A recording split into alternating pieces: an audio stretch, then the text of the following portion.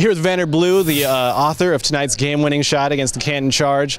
Vander, you hit not only a three-pointer, but you turn it into a four-point play. You take the contact with 2.5 seconds left in overtime against the Canton Charge. What was going through your mind? How are you feeling as you were hitting that shot? I just wanted to make sure. I think the play before that, I went down and tried to get a foul, and it didn't work for me.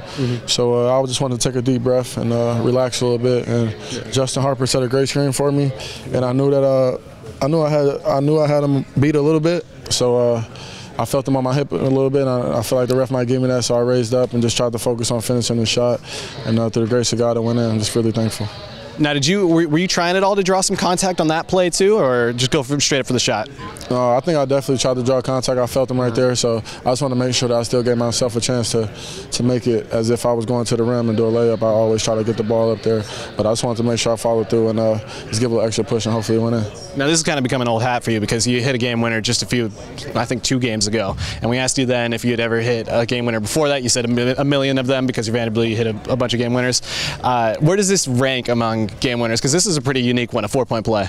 It might be at the top up there. I know the one I had at NCAA was a big one, but I just like to see the emotion and the expression of my teammates, especially being down 22 to a great team like that. They got guys like Quinn, K. Felder coming down, just really making it hard for us all night. And for us to come out and win like that was great. Yeah. And then to get my little Conor McGregor little thing going, it was just a lot of fun out there tonight. Okay, so we got to talk about that because it was not just the Conor McGregor walk. It was like 12 celebrations all in a row. You had the call me, you had the bow and arrow, I think, was in there. I mean, first of all, how do you just come? Do you just have a log, a diary of all these celebrations? I mean, honestly, that last play, I don't know what was going through me, man. I've never done that McGregor. I felt the vibes, man. I've been running with the bow and arrow, the call me. I don't know where it came from. I was just having a lot of fun out there. There was a Kobe in there? I said, call me. Oh, call me. Okay, call me.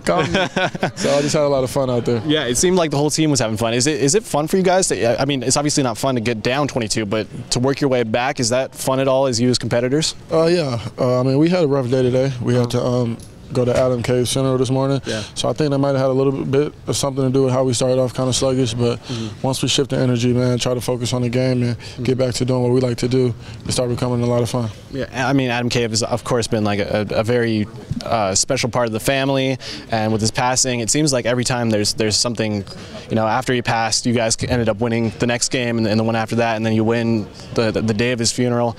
I mean, does that kind of just speak to you? You're a spiritual person. Does that kind of speak to you and just how much he meant?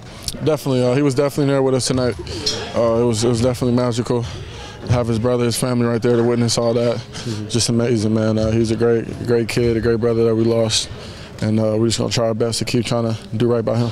Did they say anything to you about this game? Before or after? No, we talked a little bit at the funeral, but I didn't get a chance to see him after the game. I know they're pretty proud of us. One more thing for you, Vander, just to shift back to the court. Ivica Zubac's had a nice game, 20 points, 10 rebounds, became just the 10th player in NBA D-League and NBA history to play in both leagues in the same game. What did you think of the way he came out? Unbelievable.